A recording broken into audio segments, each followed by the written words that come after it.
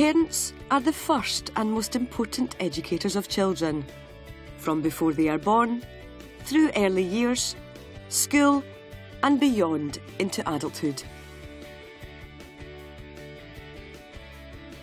When schools and parents work together, the chances of success for children and young people improve.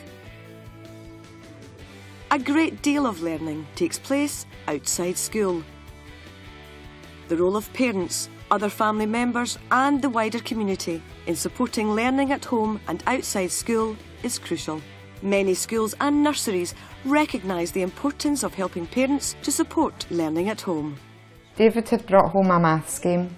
He tends to do that sort of on a 6 to 8 week block, and it's a different game every week, so it helps with his maths and number recognition. Today we were doing a multiplication game, which is what he's learning at school just now, is multiplying by 3, 4, 5 and 6. He loves bringing home the maths games, and it certainly aids in his learning and also to give us an insight into what he's learning at school so that we can help do that at home.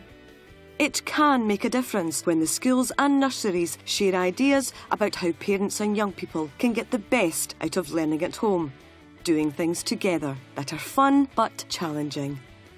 My wee one Mirren has been coming home and using Glow through the school, and she's been using it at home in her laptop, so it was to find out more about what she's actually doing so that I can get more involved in it and see what she's actually doing in the school and at home. So the two are actually interacting a lot more with each other at home as well, and that can only be a benefit for both of us because it's to do with homework. I'm learning and she's learning, and it's a benefit to both of us.